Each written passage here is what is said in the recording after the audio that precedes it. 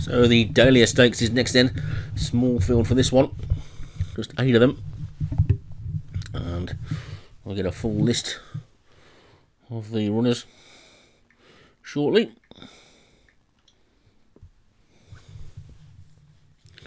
It's 1 mile and 1 furlong this time, and it's back up to Group 3 again. Angel, Joshua Sutherland is the top one. Cantonia for Derek Hinton. Gaspar for Leon van Rensburg. Grandioso for Paul Rhodes. Risk of Youth for Darren Thompson. Snake Charm for Leon van Rensburg. Teacher's Pet for Django. And Variety Performance for Daniel French.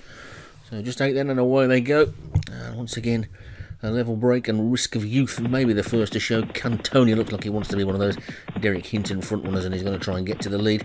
Whether he'll try and get over to the fence or not, I don't know. There's not really much point on this straight track. And now Snake Charm has come through to take it up. So Snake Charm, it is now being placed by Angel. So we've already had about 3 leaders then through the first furlong or so, and Angel has got the lead and has come over to that rail as well.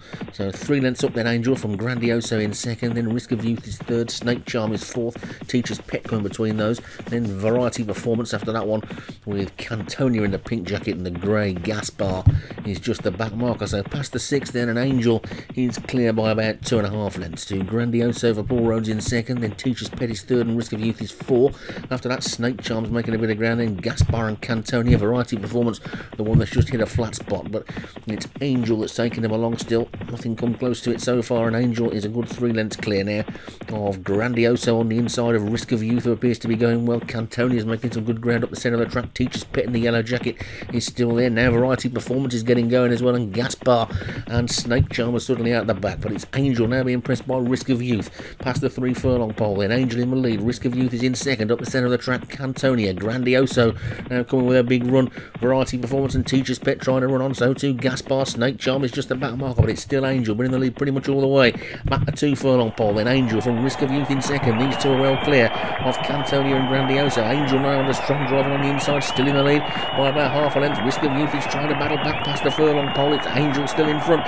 Here comes Risk of Youth with one more challenge, trying to run on still Cantonia and Grandioso, but it's Angel racing up towards the line. Angel looks like he's going to hang on up towards the line. Angel's going to take this one. Angel wins it from Risk of Youth second, and Grandioso and Cantonia.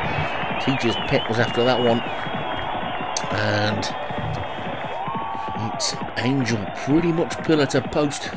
Although the first furlong did see 1 or 2 others take the lead first, but Angel was up there most of the way and takes it pretty comfortably for Joshua Sutherland. Angel the winner then of the Dahilia Stakes. Takes it for Joshua Sutherland. Risk of Youth for Darren Thompson was second. Grandioso for Paul Rhodes was third. Cantonia for Derek Hinton 4th. Teacher's Pet for Django was 5th. And Stu is going to take you through the rest of day 1.